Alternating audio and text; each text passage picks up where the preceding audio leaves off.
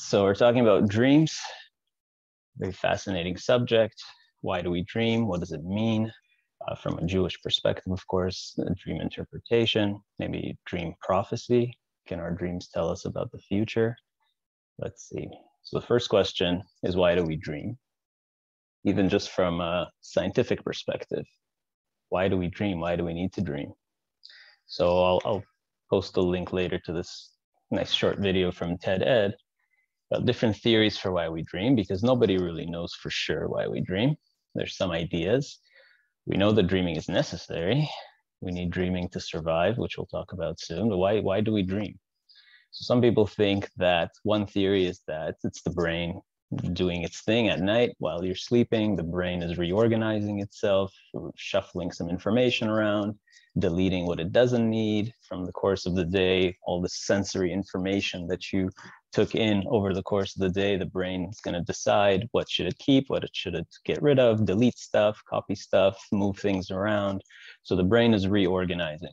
And while it's doing that, perhaps you're getting all kinds of images flashing, things that happened over the course of the day.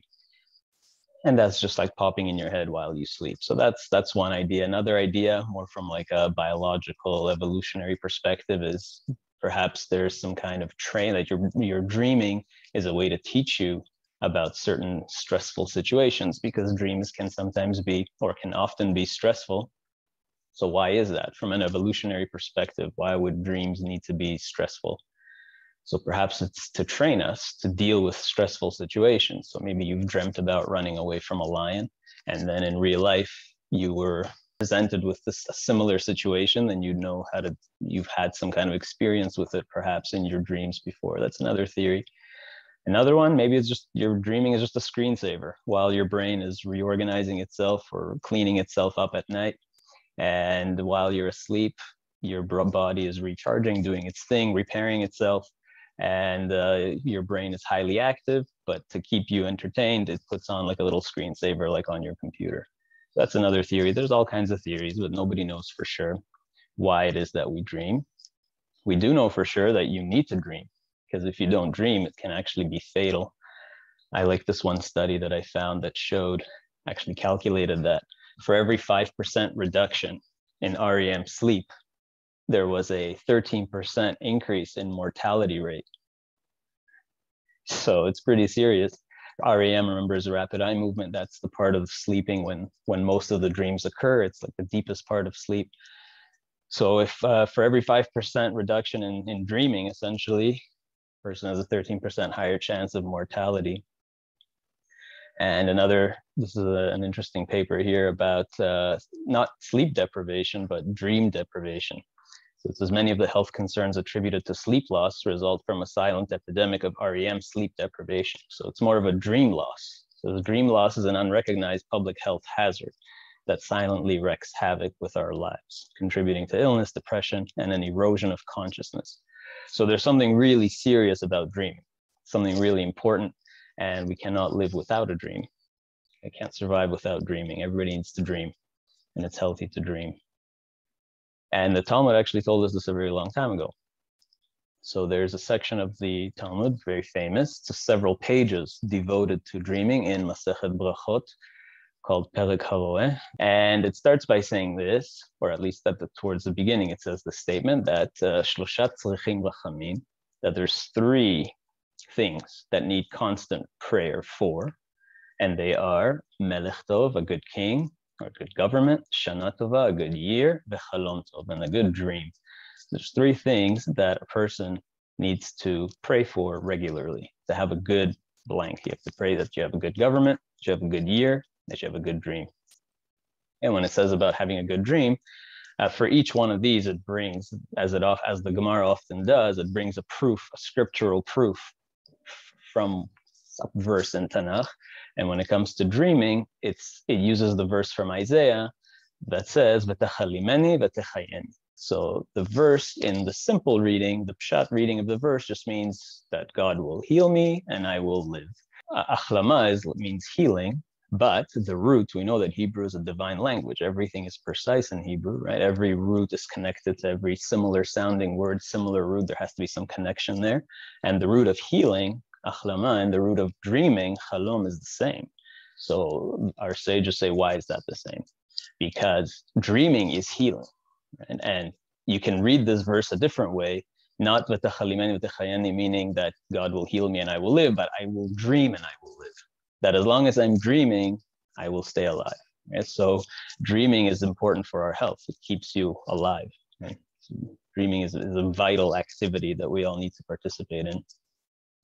Now, if we go to just focus on this passage for a second, it's a really important one, because when you're learning Gemara, of course, you have to ask the important questions. Like when you see this statement, there's three things that need to constantly be prayed for. We pray for all kinds of things. There's three things that our sages say we need to pray for: a good government, a good king, a good year, and a good dream. What's the connection? What do these three things have to do with each other? Why these three? Why not other things? What is the message here? But what is the connection between these three things that we need to specifically pray for these all the time? So if we look at Rashi for some help, Rashi was, of course, the foremost Talmudic commentator who lived around 1,000 years ago. Rashi says, why do we need to pray for these three specifically? So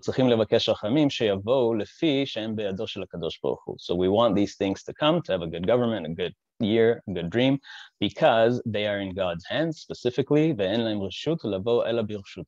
God is in charge of these three things specifically. We know that God gave us free will. He kind of lets the world run its course, generally speaking, but there are three things that are strictly in his hands, that he is in charge of. God appoints governments, God determines if a year will be good or bad, and God is in charge of dreams. That's what Rashi says. And on that note, I think it's important to put in a political bit here, because it's a really interesting point here that Rashi is saying, and a lot of our sages said the same thing, that governments are appointed by Hashem, right? It comes from above, really. So we get a little bit caught up in politics, who's going to be the next president, prime minister, this party, that party, right? But really, it's all coming from heaven, right? The Zohar says a very powerful thing. Actually, on last week's Parsha, the Zohar says something really powerful, where it says, first, a government is elected in heaven, and then it's elected down below. Right? So which government is in charge is actually determined in the heavens. And every nation gets the kind of government that it deserves. If you read the Rambam's Ilchot Tshuva, he says something very similar between the lines, right? He says, just as every individual is judged, and if he's mostly righteous, he's one way. If he's mostly sinful, he's another way. We go by majority. It's the same thing. The Rambam actually says the same thing on a national level. Right? God judges a nation based on the majority. Is it righteous? Is it sinful? And governments are basically brought depending on what the people deserve, right? The people deserve a good government, they get a good government. If they don't, they don't. So it's important to keep that in mind, because we often get too caught up in politics, but we have to remember that ultimately God controls who's in charge, who needs to be in charge at any given time. And as we read the Torah coming up in the next few parshas about the pharaohs and how God hardened their hearts and so on, that God limits the free will when it comes to certain politicians, people in really important positions of power. A lot of that is actually God guiding the world forward. Okay, so it's in God's hands. So Rashi is saying there's three things that are in God's hands: the type of government that's going to be there, and the type of year that we're going to have, because we know in Rosh Hashanah, God determines what kind of year it will be. And dreaming as well. All these three things come from Hashem. That's what Rashi says. But the Ben Ish Chai says something different. The Ben Ish Chai says, one of the great sages, the Mizrahi sages, Sephardi, Mizrahi, Iraqi sages, the last century. He has a commentary also on the Talmud, Ben Yehoyada. So he says Pirush Rashi, so he quotes Rashi. He says, Rashi says that it's because these things are in God's hands. But he's saying no. He's saying, seems to be that it should be the opposite way. He says, Ipcha mistaba, really, it would be the opposite way. Like, if these things are in God's hands, then why do we need to pray for them all the time? It's in God's hands. What am I going to? I'm going to change God's mind about this. So he explained, he says, really, if there was some agent that God appointed instead, if there were angels in charge of these things, then maybe we could pray and hopefully God will change the angels, guide them in different directions. But that's not the case. If it's in God's hands, what do we need to pray for it? So he's saying, no, he thinks that he gives a different idea. He says, why do we need to pray for them all the time? So he's saying that these are things that we sometimes see that they start well, and then we falsely believe that they're going to continue well. So he's saying that that like he sees at the beginning, a person sees at the beginning is good, and then they're going to think that now it's always going to be good. And he's saying, don't think that now everything is going to go smoothly. You have to constantly pray for it. So he's giving an example like imrat chilat hashana tova, right? Like if the year starts off really well for you and you think, oh, great, this is going to be such a good year. So the Ben Ish Chai is saying, no, not so fast, right? Don't rush. You still have to pray for a good year because things can change really quickly. And the same is true, he says, for a government. Right? How many times do people get duped into voting for a particular government thinking that's it, this is going to be the greatest government ever, the greatest president ever, the greatest leader ever, and then what happens? Then they turn out to be just like every other crooked politician. So, and that's what the Ben Ish Chai is saying too. Right?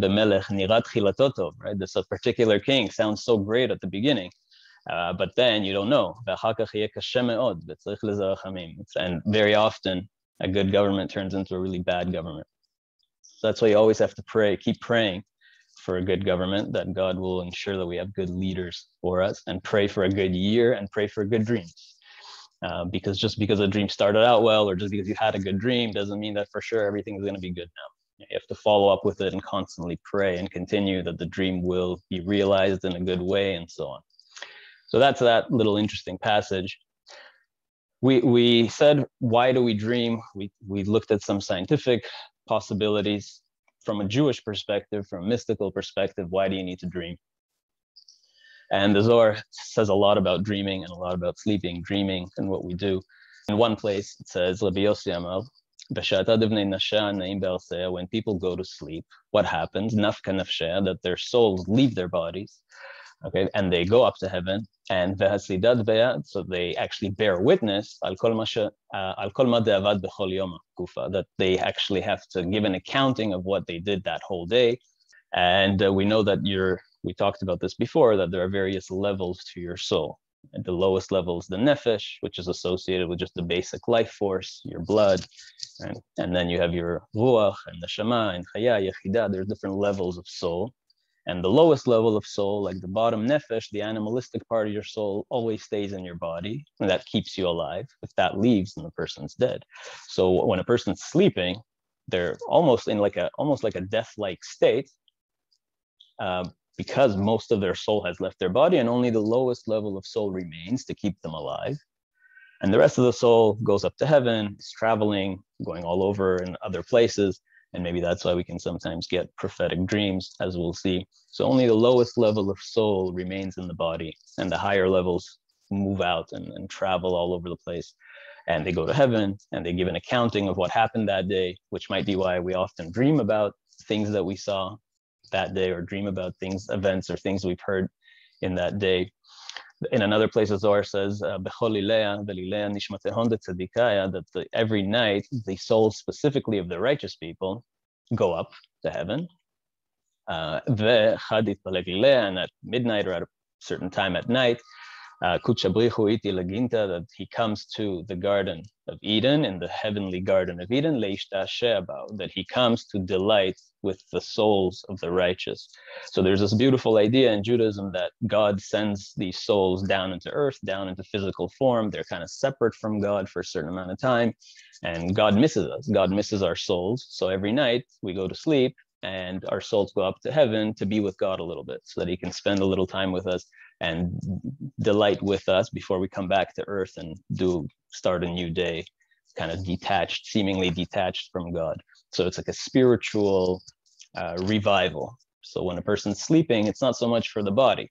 And we know scientifically that sleeping, the body doesn't really need to sleep, and the body doesn't really sleep. It's always very active. It's the brain, the body, your body's still working pretty hard while you sleep. So it's not really resting. And from a scientific perspective, sleep is hard to explain, especially from an evolutionary perspective. It's a big challenge, because why would a person waste a third of their life in this dormant state? It's a very dangerous thing. You're like out of it, right? basically unconscious, we can say. You are exposed, you could be attacked by predators or whatever. It doesn't really make sense biologically to devote so much time to sleeping. And the body is still very active while we sleep. So sleep is not so much for the body as it is for the soul. And we see that dreaming is something that you need to dream to stay alive. You need that REM sleep, or it could be fatal. So it's more about the soul than it is about the body. That's what we need to understand here. Sleeping, dreaming is a very deeply spiritual thing. And it in yet another place, the Zohar talks about this in many, many different places, and in each place it adds something different. So here it says also that when a person sleeps, when a person goes to bed, then actually here it gives a piece of advice. It's saying as a person goes to sleep, what should they do first? Before you go to sleep, take upon yourself the yoke of heaven. Kind of crown God, right? Take upon yourself your strength and your faith in Hashem, crown God as king. And after that, say some verses, mercy verses from the Tanakh, like we do. We say before we go to bed, there's a whole procedure, right? We say Shema before we go to bed, and before that, there's certain, like a vidui, a confession, and we say certain verses. So we're like asking for mercy, we're saying verses of mercy. And why do we do that? Because we know your soul goes up to heaven, and it's going all over the place. And each soul, according to, so it's going above le'ela kol chad v'chad kfu mocher, that's in its own path, every soul in its own different path. And makativ b'chalom chizion laila, that a person can receive a vision while they sleep, because their souls go up to heaven. Then this God can relay to the soul as it's traveling up to the heavens. God can relay to the soul all kinds of information about the future. So it can give them a little bit of prophecy. And that's why there's 3 stages. The Zohar here says that there are 3 levels of prophetic capability. There's like dreaming, which is the lowest level of prophecy. And then you can have like a certain vision, which is a little higher. And then nevuah, like real prophecy, is the highest level. So there's 3 levels of receiving some kind of divine information. The lowest level is dreaming, which we all do, we're all capable of. We all receive certain bits of prophecy in our dreams. And then above that is a higher vision. And then above that is full-fledged prophecy. So when you go to sleep, your soul, or most of your soul, leaves the body and is traveling through all kinds of spiritual worlds and picking up all kinds of information.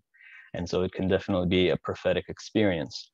Okay, how much of the dream is prophecy? So we're going to go back to the Gemara here. And the Gemara says that there are 5 things, chamisha, that are echad mishishim. There are 5 things that are a 60th of something else. Okay? Something that's a 60th of something else. Veheloen, so esh, dvash, fire, honey, Shabbat, shina, sleeping, vechalom, and dreams. Esh, fire, echad mishishim legenom, is a 60th of the fire that we perceive in this world, that we use in this world, is the 60th of the flames of Gehenom, the flames of hell, if you want, the underworld. Dvash, honey, echad mishishim leman. Honey is the 60th of manna, the manna that the Israelites ate in the wilderness for 40 years. We know it was super nutritious and healthy and so on and so on. So dvash, honey, is like that as well. It's very nutritious. It's a good antibiotic and all kinds of other things. Has a lot of medicinal properties. So honey is a 60th of perhaps the nutritional value or the sweetness, the deliciousness, the goodness of manna. And Shabbat is a 60th, echad mishishim le'olam haba, of the world to come, of the afterlife. We know how delightful Shabbat is, and even still, it's only a 60th of the delights of the afterlife. And Shina echad mishishim lemita, so sleeping is like a 60th of death, which we already mentioned before, because most of your soul leaves your body. When a person is dead, then basically the entire soul leaves the body, and sleep is a 60th of death, so it's almost like a death-like state. And chalom, dreams, are echad mishishim linevuah, so it's a 60th of prophecy. So dreams are a 60th. It's like a little hint of prophecy. And we have many examples of prophetic dreams in the Torah, of course. This week's Parsha is one of them, where Yosef is going to dream these things with his brothers, and next week's Parsha with Pharaoh's dreams. And last week, or a couple of weeks ago, with Yaakov and his dream of the ladder, Sulam, and throughout the Torah and the Tanakh, the dreaming is a very key theme, and having a prophetic dream. And we are all capable of that. We all have that 60th of prophecy in our dreams. Most of our dreams are just nonsense, but a 60th is prophecy. And so we're going to go through this Talmudic section on dreams and just go briefly. I recommend going through it yourself. It's pages 55a to 57b. Go through it in depth with commentary. Really is incredible information over there. I'm just going to pick some of the highlights. And so this is what it says. Most of what you're dreaming is nonsense, because it's impossible to have a dream without all kinds of silly things that you've experienced during the day. Your dreams can be influenced by the food you ate. If you eat something spicy, it can cause a certain kind of dream. If you eat meat, it can cause a certain kind of dream. So what your diet can affect your dreams, your activity level, what you've experienced. Obviously, if you watch something, if you listen to a song, all these things affect our dreams. And most of what we dream has no spiritual value or prophetic value, but a 60th does, a little bit does. So some of our dreams are prophetic. And so we have to kind of learn how to remove the dross, get rid of the stuff that's no good, and find the good stuff. Okay, so that's the sages use the analogy of bar v'teven, that's like wheat and chaff, something like that. So you have to get rid of all the bad stuff and focus on the good stuff. And there are ways to develop your prophetic dream ability. Maybe we'll talk about that. And our sages say one should wait up to 22 years for a dream to be fulfilled. If you do have a prophetic dream, it might take a while. So a person should always wait up to 22 years for a dream to be fulfilled. How do we know? From Yosef, from Joseph Dichtiv, because we read about Yaakov, Yosef ben 17 shana, that the story of Joseph in the Torah starts when he's 17 years old, and that's when he got sold, or whatever you want to call it. He was abandoned by his brothers and ended up as a slave in Egypt, and then he went up the ranks and in Egypt, and then eventually became like the king over there, Mishneh LaMelech, like the viceroy. And that whole process took 22 years. So between the time when Joseph dreamt, when he was 17 years old, he dreamt that he would achieve greatness and all the brothers would bow down to him, and the time when that actually happened, and he was the viceroy and the brothers came and bowed down to him, 22 years had elapsed. So from this, our sages learned that it can take up to 22 years for a dream to be fulfilled. And our sages remind us that everybody has to dream. Like we said earlier, it's something that you need to stay alive. It's not just for entertainment. There's real vitality in dreaming. And so anybody who goes 7 days without dreaming is considered wicked. Is a wicked person. It's a bad sign. If you've gone 7 days without dreaming, that's no good. It's a sign that something's going on. You got to do tshuva or something, because everybody needs to dream. Of course, most people forget their dreams, and that's okay. But we all are dreaming. And hopefully we can at least remember something once in 7 days. And again, he uses a proof from the Tanakh, from a scriptural verse, Shene'emal. It says in Proverbs and Mishlei, the full verse is Yirat Hashem lechaim, and it says V'saveh yalin bali pakedra, that a person who fears God can go to bed, satisfied, satiated, and will not meet evil. As long as he has faith in Hashem, he'll be fine. And Rabbi Zera says, Al tikre savea, don't read satiated, ela sheva. That you can read the same word as meaning 7. And so if person who has gone 7 days or 7 nights, has laid in bed 7 nights and hasn't seen a dream, can be called ra, right? Like the verse says, can be called wicked. So it's important to dream, and everybody has to dream. But dreams can be forgotten. And it's common that people forget their dreams. And so the sages instituted a little prayer You've all probably experienced this. You've all seen it in the Siddur, that during the Birkat Kohanim, when the priests do the Kohanim do the priestly blessing, when that priestly blessing happens, in between, you've probably seen in the Siddur that there's a prayer there that starts by saying Ribono shel olam, ani shelcha v'chalomotai shelcha, and so on. That you can read the full. I didn't put the full text here, but it's quite a lengthy little paragraph to request of Hashem to give you knowledge of your dreams and to help explain your dreams. And if they are good dreams, then it's a prayer that they should materialize and that they should be fulfilled. And if they're bad dreams, that they shouldn't be fulfilled, and so on. It's a beautiful prayer. And actually, there's a very deep mystical connection here between Birkat Kohanim and dreaming. And we said dreaming is a 60th of prophecy, sleep is a 60th of death. And the whole Birkat Kohanim procedure is actually associated with the number 60. If you think about it, if you delve into it, it's associated with the number 60. The actual blessing itself, the 3 verses of the Birkat Kohanim, has 60 letters.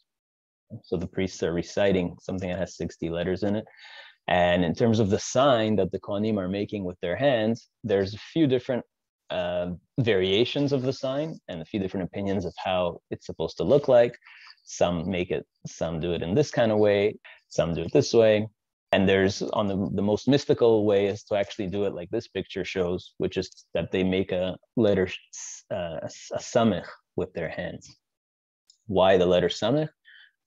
Again, because the letter samech is 60, and samech is this perfect circle. It's a closed, complete letter, and it's supposed to represent cycles and blessings and this kind of eternity, the circle being this almost like this eternal, never-ending shape.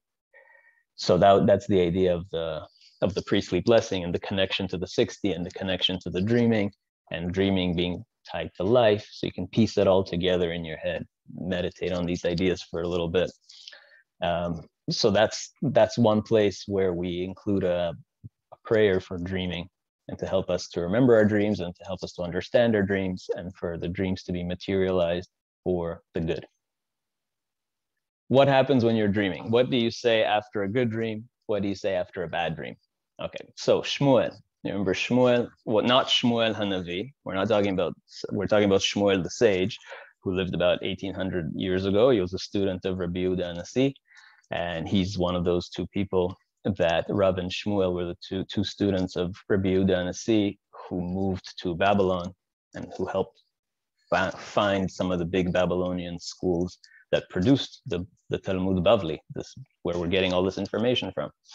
And so Rabbi Yehuda Anasi, just a quick recap, was the one who's credited with recording the Mishnah and kind of starting this Talmudic process or putting it down on paper for the first time. And 2 of his students, Rabbi Yehuda Hanasi means he was the president of Israel at the time, and 2 of his students, Shmuel and Rav, ended up going to Bavel and establishing Torah academies over there about 1800 years ago. So Shmuel, ki avachaze chalma bisha, when he would see a bad dream, he would quote the verse from Zechariah, which says, v'chalomot hashavi daberu, that dreams are just nonsense. They just speak false stuff. So they mean nothing. So if Shmuel woke up and he had a bad dream, he would say this verse, chalamot shavi daberu, right? It's like, it doesn't mean anything. Dreams are nonsensical. But if he would wake up, when he would wake up from a good dream, he saw a good dream, what would he say? Amal.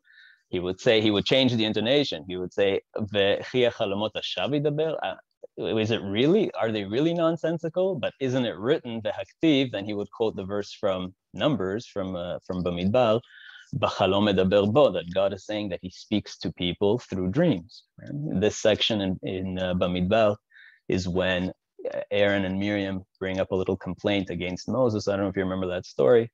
And God then comes to them and says, are you criticizing Moshe that he's like my number one, my go-to guy? He says, you know that, because Miriam and Aaron were saying, listen, we're prophets too. And then God said, yeah, you're all prophets. But with you guys, I speak to you in dreams. But Moshe is the only one that I speak to face, that he's awake. So that's why actually one reason why the prophecy of Moshe was greater than any other prophet. One of the 13 principles of faith is that Moshe is unique among prophets. His prophecy is different than any other prophet. There was none other like him. because Moshe was the only one in history who could speak to God in an awake state. He was fully lucid and awake and conscious when he communicated with God. Every other prophet communicated with God only in a trance, in a dream. And so that's what it was saying here. But Moshe was unique in that he could prophesy without dreaming. All the other prophets were basically in a dream or in a trance. And so Shmuel, when he would have a good dream, he would recite the verse that says, God speaks to us in dreams. And when he would have a bad dream, he would recite the verse that says, dreams don't mean anything anyways. And then Rava, he was saying, he's saying, listen, we have a contradiction here. On the one hand, you have a verse that says, that I speak to people in dreams, God is saying. But then another verse says, that dreams are meaningless. So how do we reconcile? He says, lo kashya. It's not a contradiction. Why? Kan al yadei malach, kan al yadei shed. So one is talking about angels, one's talking about demons. I don't like the word demons, but maybe good angels and bad angels. So he's saying that good dreams, prophetic dreams, come through the hand of the good angels, and bad dreams, negative dreams, they come through the demons or the bad angels. So I don't like using the word demons because it implies a different kind of philosophy that assumes that there's kind of two separate realms in the universe, right? Like this dualistic view of the universe where there's the good and the evil, and they're constantly fighting each other and competing for souls or something. And these are like against Hashem or whatever. And that's not really a Jewish view, right? The Jewish view is that there's just, God is in control of everything. There's nothing can really go against God. And God runs everything. And God created the realm of evil as well. He did that because it was necessary to maintain the balance of the universe for whatever reason. There is this illusion of evil that had to be put into the universe, and God is in control of that too. So Judaism does not have, it's a really important distinction between Judaism and certain other religions that are dualistic, that believe in two separate realms that are competing or that are head to head. The Jewish view is that God is in charge of everything. And God is infinite, all powerful. There's nothing that is outside of his supervision. And there's a verse in Isaiah that we recite. Really, we recite it every day, but our sages changed it a little bit. But it goes that God is saying, we say this in our prayers, that God is Yotzer O, create light, right? Yotzer O, Boreh Choshech, Oseh Shalom, Uboreh. In our prayers, we say Uboreh et hakol, but that's not the verse. The actual verse in Isaiah is Yotzer O, Uboreh Choshech. I make light and I make darkness, or I form light and I create darkness. Right? Yotzer O, Boreh Choshech, Oseh Shalom. I make peace, Uboreh Ra, and I create evil. Right? And then in case you were confused or in case you were doubting, the verse continues and says, Ani Hashem oseh kol eleh. So just in case you were wondering if God really meant it, right? The verse is saying, I am God. I form light. I create darkness. I bring peace and I create evil. And then he reiterates and he affirms what he's saying. He says, Ani Hashem, I am God. Oseh kol eleh. I do all these things. Don't think for a moment that there's some other force outside of me in this universe that can rebel against me or like whatever. It's nonsense. And so there's just one God, one power that we have to have faith in, and that's it. And so that's why, just as a little aside, why I don't like the word shed, because really there's kind of good angels and bad angels, but everything's under God's supervision. Okay, and this is really important now about dreams. All dreams are fulfilled based on their interpretation. All dreams come true, if you want them to, based on how they're interpreted, based on what you believe about them. So it says this passage about Rabbi Bana. So what happened to Rabbi Bana? 24 פותרי חלומות היו בירושלים. In those days, there were 24 different dream interpreters, professional dream interpreters in Jerusalem. פעם אחת חלמתי חלום. One time he had a dream. והלכתי אצל כולם. And Rabbi Bana went to each one of these 24 people to get their opinion. Okay? ומה שפתר לי זה, לא פתר לי זה. So they each gave him a different interpretation. Each one of these 24 gave him a different interpretation. וכולם נתקיימו. Okay, all of them came true. all 24 different interpretations came true. And this, I mean, this is to affirm the statement of our sages that kol hachalomot holchim achar apeh, that all dreams go, are interpreted, are realized based on their interpretation, based on the achar apeh, literally how they are interpreted, how you speak them into existence, achar apeh. Okay. And we have proof for this, again, a scriptural proof, because we always want to support what we say from the Torah. How do we know that all dreams go according to the mouth? Because, like it says in the Torah with Joseph, if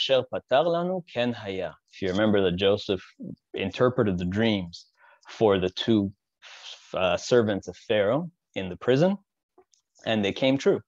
Right? And the way they said it, if you read the verse carefully, they said, the way he interpreted it for us, that's how it was. So when we read it on the pshat level, this verse, like the simple reading is, well, he's a great dream interpreter, like he's a prophet, because we told him our dreams and he interpreted it and it was true. The way he interpreted, that's what happened.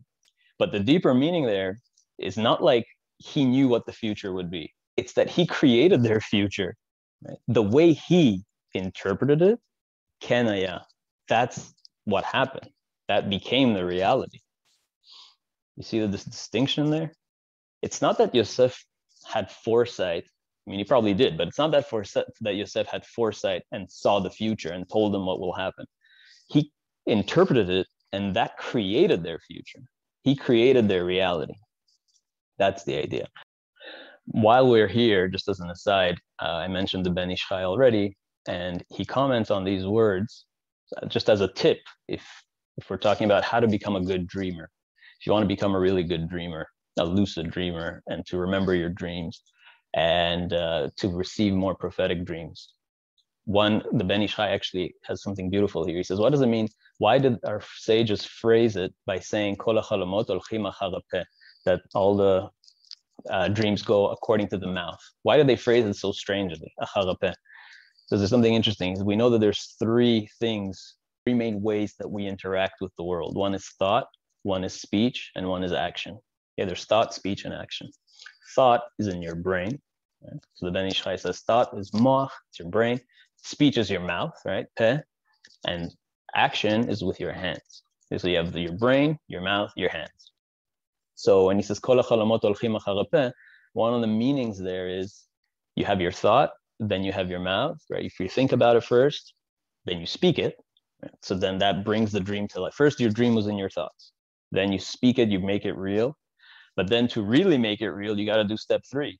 You got to go achar apeh. What comes after the mouth? What's achar apeh? The yadayim, the hands, the action. So he actually gives a little, I don't know if recommendation there, but he says of writing your dreams.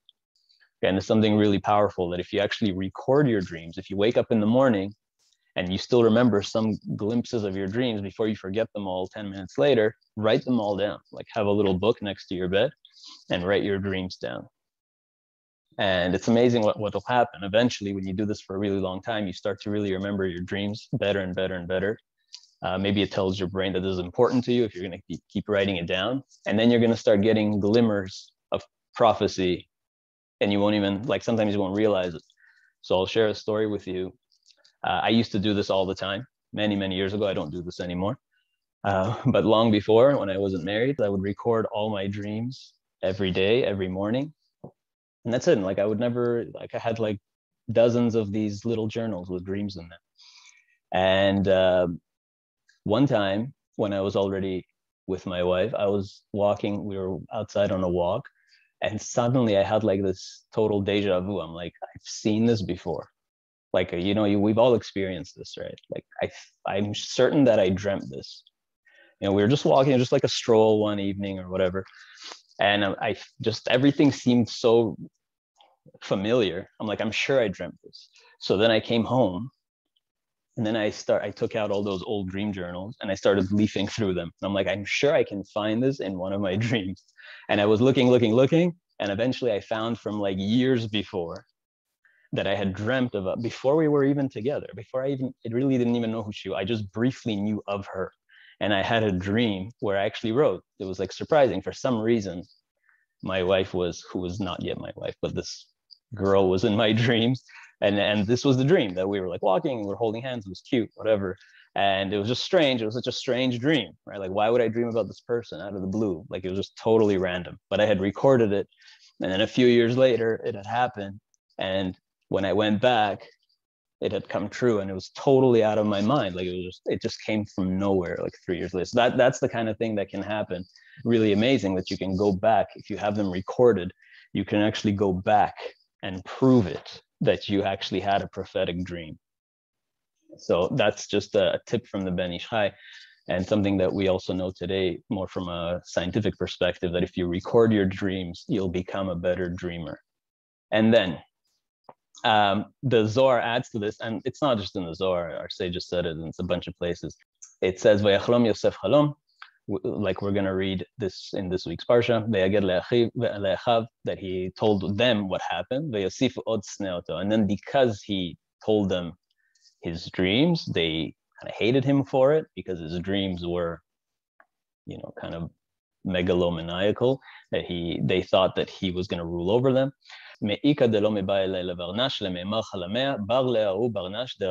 So from here we learn, our sages say, that you should only tell your dreams, you should only relate your dreams to somebody who you are very close with, somebody who loves you, somebody who you know that if you tell them your dream, they're going to interpret it to you in a good way.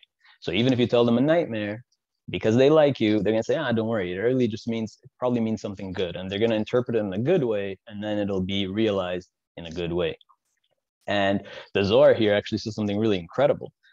Again, it says this whole idea of dreams go according to how they're interpreted. So the Zohar says, who created that reality that Yosef would rule over his brothers? The Zohar says the brothers did. So the Zohar points out something really amazing, and you can check this out when you read the Torah this week, that all Yosef did was tell his brothers his dream. He didn't interpret it. He just told them, this is what I dreamt, with the stars, with the sheaves. And they're the ones, the brothers were the ones that said, oh, so you're going to rule over us then. Right? They interpreted the dream. He never did. He never told them, I'm going to rule over you. He just told them, hey guys, listen, I had this crazy dream. He told them the dream. They were the ones that said, oh, look at this guy. He thinks he's so great. He's going to rule over us. So the Zohar says something amazing. He says, who created that reality? Who created that future that Yosef would rule over his brothers? The brothers did, because they interpreted it that way. Think about that. It's an incredible thing. And because they interpreted it that way, it came about that way. Because every dream is realized according to the interpretation. So that's something to keep in mind here. Okay. Now, when you wake up and you recite a verse, so our sages say that's a small level of problem. Amar Rabbi Yochanan. So when you wake up, and suddenly you wake up with a verse from the Torah in your mouth. This is like a type of prophecy. So you should really think about that. Sometimes you wake up in the morning and you have a Torah verse in your head. That's a form of prophecy. So you got to think about, what does that mean for your day coming up when you wake up and you have a particular verse stuck in your head.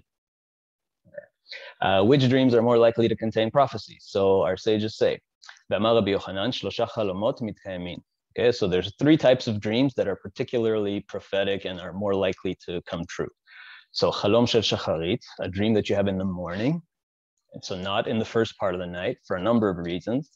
Usually the first part of the night, again, you're dreaming about all kinds of nonsense that you experience during the day. By the time it gets to the morning, all that stuff's already out of your head. So the early morning dreams tend to be the most prophetic. Also, from like a Kabbalistic perspective, the first half of the night is considered a time of din, a time of judgment. And then after midnight, it's considered a time of chesed and more positive energy. So there's also that aspect. So the dreams that you have in the early morning, those tend to be more meaningful than dreams that you have earlier in the night. And v'chalom shechalam lo chavero, and a dream that was dreamt about you by a friend. And so if your friend comes and tells you a dream, that's also very meaningful. Again, out of the blue, right? Like if you dream about your friend because you just spend the whole day with them, then that's probably because you spent the whole day with them. And that's, again, your brain reorganizing. But if you suddenly, out of the blue, you suddenly dream of this person that you haven't maybe spoken to or seen in a while, then that tends to be there has to be some kind of meaning there, some kind of prophetic or some message that God is trying to send you. That a dream that there's two ways to understand this, that was interpreted within the dream, which really means a dream that you had dreams within dreams. So you had multi-level dreams. So maybe you've experienced this. I'm sure we all have at some point where you're dreaming, you wake up, you think you're awake, but you're actually still dreaming, right? And then you wake up again. And sometimes you can have that like three levels deep, dream within a dream within a dream. So those tend to be also a lot more meaningful. There's also an opinion that that a dream that repeats itself. So recurring dreams are probably also, there's some kind of message God is trying to send you. Again, unless you are constantly stressed about it, right? If you're dreaming about a particular stressor in your life, you might be dreaming about it several nights in a row, but that's because it's constantly stressing you out every day. So assuming it's not that, if you're just having like a random dream that's recurring, that's probably has some kind of meaning that you should look into. Okay, and dreams are mostly reflections on your own thoughts. As we know, we've said this already, that a person's getting dreams that are coming from the thoughts of their heart, of their head. Things that are going on in their head tend to come out in their dreams. And that's why dream interpretation is actually so useful in psychology and psychotherapy. It's associated really first with Sigmund Freud, but Jews had dream interpretation in psychology going back hundreds of years ago. Freud was really came after a long line of rabbis and Jewish texts that already discussed this. And I say here inspired by older Jewish books, not because his information came from Jewish books directly, just inspired more broadly. I think Freud wasn't really in line with Torah, and didn't particularly do a service to the Jewish world. So even though he was Jewish, so I use the word inspired very loosely here, but he knew of this tradition of Jewish texts, talking about dream interpretation and the connections to psychology. And one of probably the most famous book is called Sefer Pitron Chalomot, which goes back about 500 years to Rabbi Shlomo Almoli, very famous sage also. And this book was extremely popular. It was already translated into Yiddish hundreds of years ago. So it was really well known. And certainly Freud was aware of it and had gotten some ideas from it. And more than Freud, his contemporary and his, I don't know how it's controversial to say, maybe his protege, his contemporary, his adversary, Carl Jung, those are like the two giant names in psychology, right? Freud, Jung. Freud was Jewish, Jung was not, was actually associated with the Nazis at one point, which he somewhat regretted later. But Jung, even though he was not Jewish, he was kind of obsessed with Judaism, especially later in his life. And if you read his autobiography called Memories, Dreams, and Reflections, that came out the same year that he died. So he said he was talking about in 1944, he had a particular issue that he was in the hospital and he had a vision. And he writes this: everything around me seemed enchanted. These are his words. At this hour of the night, the nurse brought me some food she had warmed. For a time, it seemed to me that she was an old Jewish woman, much older than she actually was, and that she was preparing ritual kosher dishes for me. When I looked at her, she seemed to have a blue halo around her head. I myself was, so it seemed, in the Pardes Limonim. That's how he wrote it. The garden of pomegranates. And the wedding of Tiferet with Malchut was taking place. Or else I was Rabbi Simon ben Yochai, Shimon bar Yochai, whose wedding in the afterlife was being celebrated. It was the mystic marriage as it appears in the Kabbalistic tradition. I cannot tell you how wonderful it was. So Carl Jung had like this Kabbalistic vision, whatever, and this happened in 1944. And after that, he was really engrossed in mystical studies and so on. And he saw himself as perhaps a reincarnation or a reflection of Rashbi, Rabbi Shimon bar Yochai, who's the originator of the Zohar. Right? So the idea is that a lot of mainstream, what we would consider secular psychology, psychotherapy, was still actually heavily inspired by Judaism, by mystical texts, by Hasidic texts. He also wrote, actually, I think this is, I don't know if it was in the book, but it's in an interview, he said this, that the Hasidic rabbi Ber from Mezrich, so Dov Ber, the Magid, the Maggid of Mezrich, whom they call the Great Maggid, anticipated my entire psychology in the 18th century.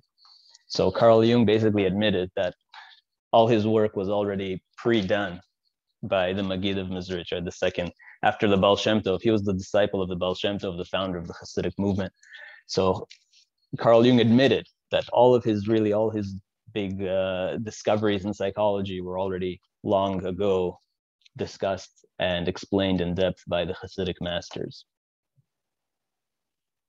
So even a lot of this kind of ideas in secular dream interpretation and psychotherapy actually still come from Judaism, from the Zohar, from the Gemara. Okay, and what you dream about, you think about, so this is like a long story that I'm actually going to skip as we're running out of time. Basically, there's two cases of two kings, a Roman king, a Persian king, that challenged the rabbis to say, well, if you are so smart, tell me what I'll dream about. And the rabbis were so smart that they told them something really scary. And then those kings were thinking about it all day. And then when they went to sleep, obviously they were dreaming about it. And so they proved how wise they are. But an interesting story, you can read it later in depth. And this is where I wanted to close out with this, just different signs. What do different signs mean?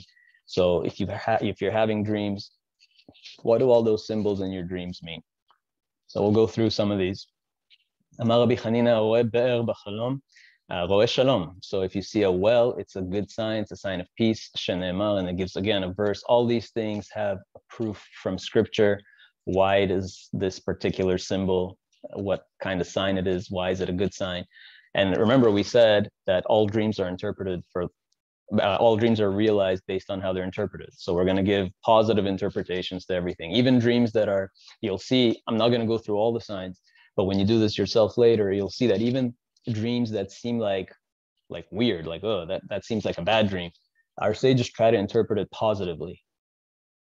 Because that's the whole point, right? Like, even if you have a bad dream, you should try to interpret it in a positive way so that it'll turn into something, you create that positive reality.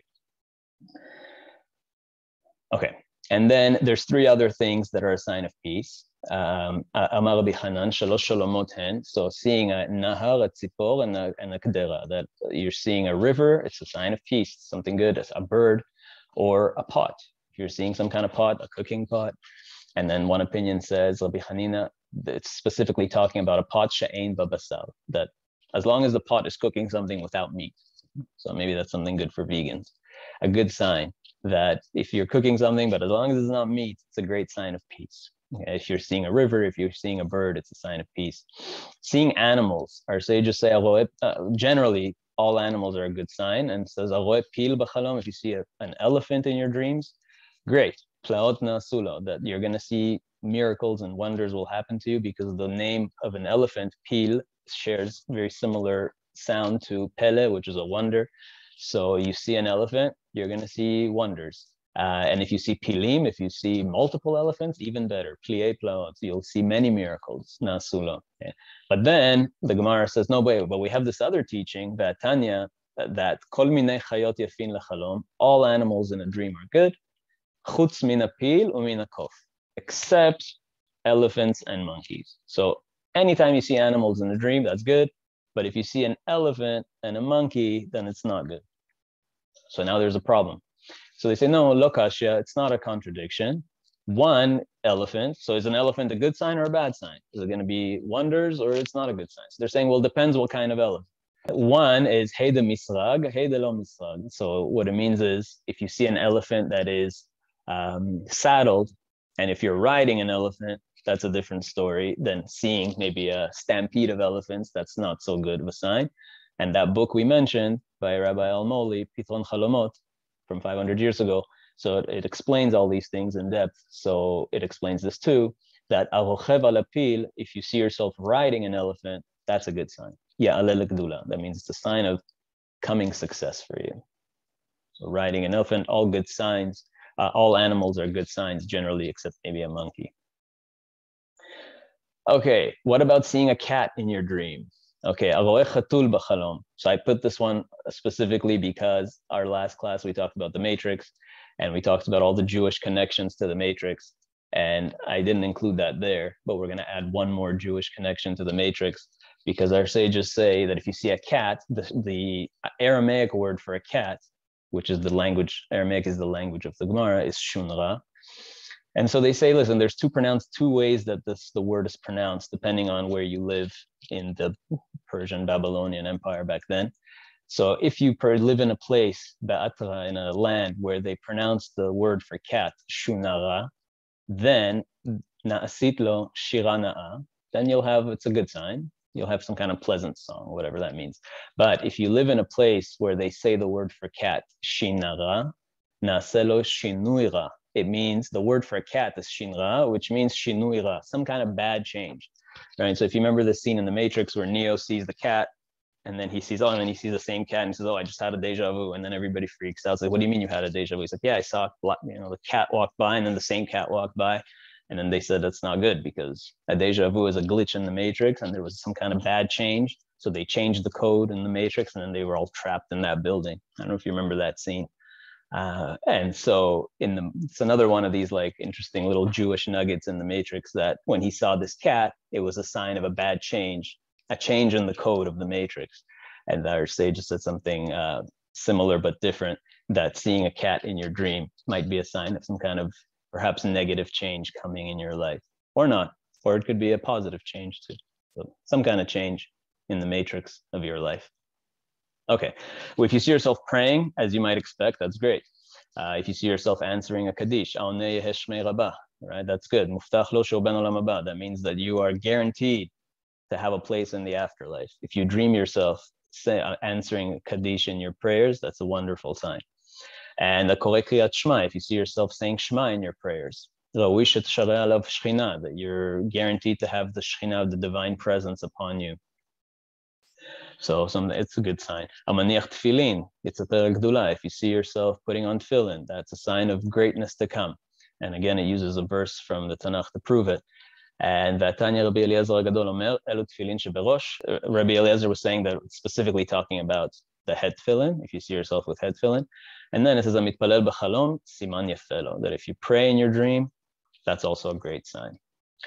And then all kinds of other things like olives and olive trees. If you see small olives, it's good for business. You're going to have good business. If you see an olive tree, then that's a sign that you'll have many children. If you see, or it could be a good reputation is spreading for you. If you see all kinds of things, if you see olive oil, then that means that you should anticipate more Torah greatness, right? You'll understand the Torah better. So olives are good signs, depending on what kind of olives you see. And other good things. So amegalech rosho, if you see yourself shaving, okay, siman yefelo is a good sign, right? Shaving your head, shaving your beard. Shaving is like, the Torah says that the people would shave for purification. The Metzorah, a person who was a leper would shave. The Nazir, the Leviim, to be sanctified to the temple, they would have their bodies shaved. So it's a good sign if you see shaving. And not just for that person, lo velechol mishpachto, it's a good sign for you and for your whole family. And ayoshev be'ariva ktana, shem tov yotzelo, so if you see yourself in a little boat, if you see yourself in a big boat, it's a good sign for you and your whole family. So these are all things that are also good signs. Classic dream. It's one of the common, I looked up the top 10 most common dreams that people have. And one of the top was you see yourself naked, right? Very classic dream. What does it mean to see yourself naked? So the sages say like this. First, they say, ha'oleh lagag, if you see yourself going up on a roof in a dream, then that means that you're rising to greatness. And then they say, yarad, yored. But then if you see yourself coming down from the roof, then it's a sign that you're going to fall from greatness. But then Abaye Verava, another great duo of sages, say, no, don't worry. Kevan she'ala, Allah. Like once you've seen yourself rise, you're good. You're going to be great. Don't worry about coming down. It's fine. Even if you came down, you're still going to be great. If you see yourself tearing your clothes, a koreb gadav, that's a good sign. Korim lo gzar dino, that means that in heaven, if there was some kind of decree against you, it's being ripped up. Great sign.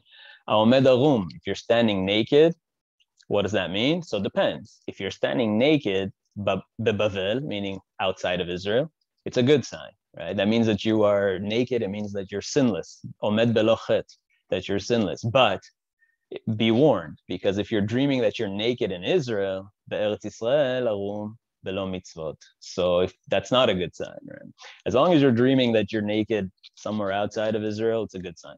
If you're dreaming and you're naked walking down the streets of Jerusalem, that's not a good sign. It means that you're lacking in mitzvahs. So then you have to strengthen yourself, do more mitzvahs, fix that problem.